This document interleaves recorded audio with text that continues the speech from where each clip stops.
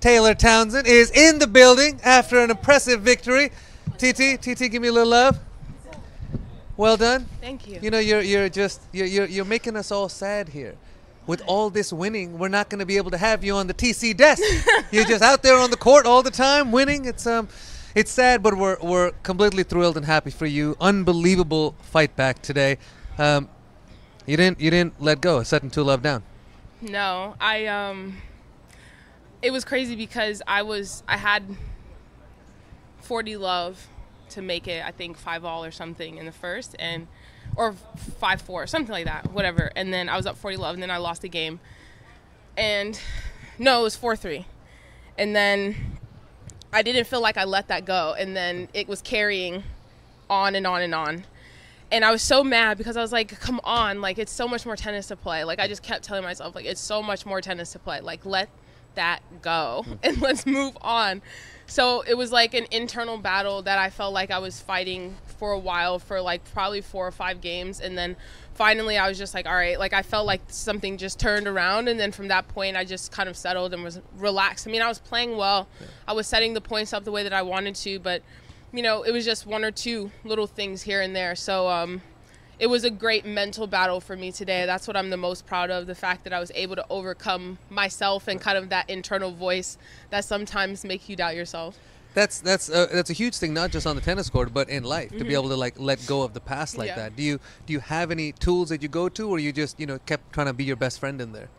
A little bit of both. I mean, tennis is so mental, so like you have to have some sort of guards up and barriers in place for some of those things to come up. But for me, honestly, I just tried to continue to kind of just redirect myself on what I wanted to do. Yeah. So I'm just like, okay, when I pull back, like I said, I'm setting the points up well. I'm in control of the rallies. Like, you're doing all of the right things. Just keep going. Just keep plugging away.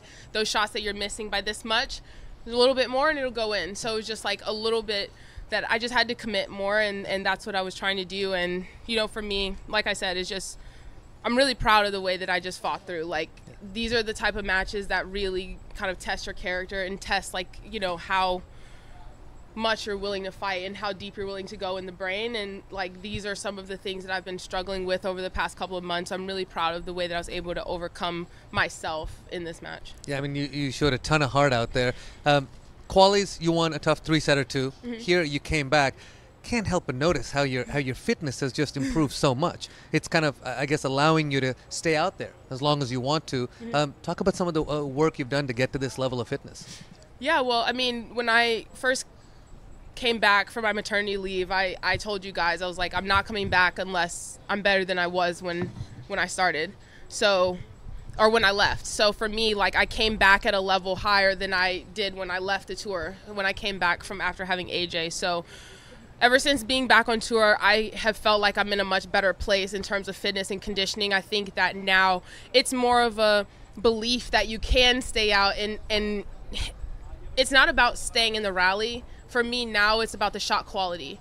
Am I able to produce my type of shots every single time, 20 balls, 15 balls, over and over and over and over again? And that's what the top players do, and that's what I've been studying, and that's how I've been training. I've been really training to be able to hit really high quality balls over and over again. So it's one thing to just stay in the point, and it's another thing to dictate and play the way that you want to play. So for me, we've been working really hard on that, and it's something that is a constant work in progress, but I'm really happy that it's showing, and it's something that I can rely on. Like, over the past couple matches, even in Indian Wells, I said to myself, I can stay out here all day.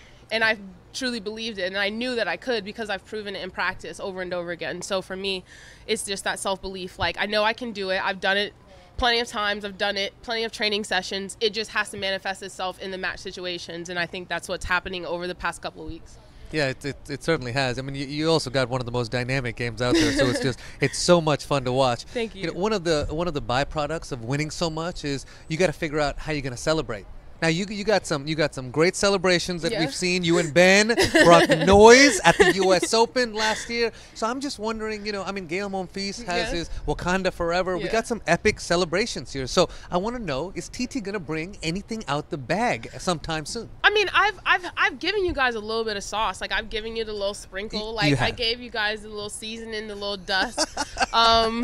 You know, I did the little the little that was fantastic. Wipe your nose and real ones. No. Get a little this, but I don't know. Honestly, I don't really think about that stuff. Like it just happens. Like all of the celebrations that I did, all just happened in the moment. So it's one of those things that's just kind of like in me, and then it just it just comes out. So I can't tell you what's gonna happen, but you know, whenever I see people and I do something, they'll do that. So I think that's one of my things for sure.